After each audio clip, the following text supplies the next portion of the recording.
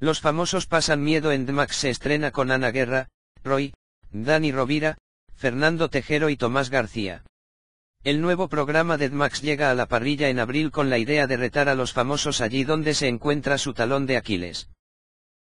Los comunes mortales sienten miedo cuando se suben a un escenario o se enfrentan al gran público, lo contrario de lo que suele ocurrir con los famosos.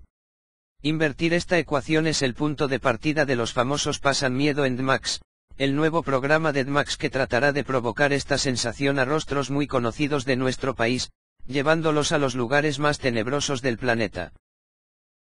El nuevo programa de DMAX que llega a la parrilla del canal en el mes de abril tratará de indagar en qué provoca miedo a nuestros famosos y estará expectante ante sus reacciones. Pánico, nervios, ataques de risa. Los famosos pasan miedo en DMAX será un formato que combine la aventura, la intriga y el miedo, pero también el humor, siempre necesario para sobreponerse a estas situaciones. Para ello se recorrerán los lugares más tenebrosos del mundo, a la vez que se cuenta la historia que hay detrás de ellos. A menudo, relatos oscuros y tenebrosos, sostenidos en mitos y leyendas que se han transmitido de generación en generación y perduran gracias al boca a boca. Con esta iniciativa, DMAX quiere ampliar su oferta de misterio en el canal. Los primeros invitados.